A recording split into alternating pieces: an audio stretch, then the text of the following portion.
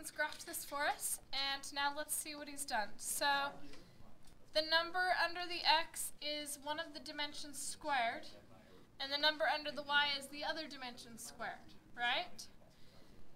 The one under x goes the x direction. The one under y goes the y direction. So since this is a 16, the square root of 16 is 4. The square root of 9 is 3. So technically this one we would call A, and this one we would call B.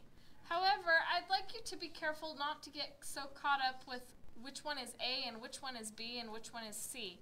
Because if you really get stuck on which letters mean which things, it's just going to make it harder when we move on to hyperbolas. So just realize that this is the length the x direction because it's under the x. This is the length the y direction because it's under the y. And the larger one is where the vertices are located. So we have a vertex here at 4, 0. And there's another vertex here at negative 4, 0. We have this other point at 0, 3. And this other point here at 0, negative 3. But we don't have a name for those. They're not called vertices. They're just the other points that help us graph it on the ends of the minor axis. Okay? Let's just write down all the details we have here. So the vertices then are at negative 4, 0 and positive 4, 0. Where's the center located?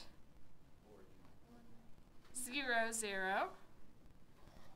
If you want to, you could give the length of the major axis. How long is the major axis? 8. How long is the minor axis? 6, because it's twice the length of that distance, right? Okay, now let's do a tricky one. Let's find the foci. Okay, so remember we learned that to find the foci, c is the square root of a squared minus b squared.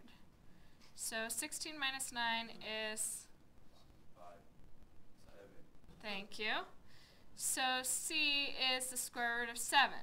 And since the center is at 0, 0, that's pretty easy because that means that the foci would be located at square root of 7, comma 0 and negative square root of 7, comma 0. And there's the foci. What if the center was not at 0, 0? Then how would you figure this out?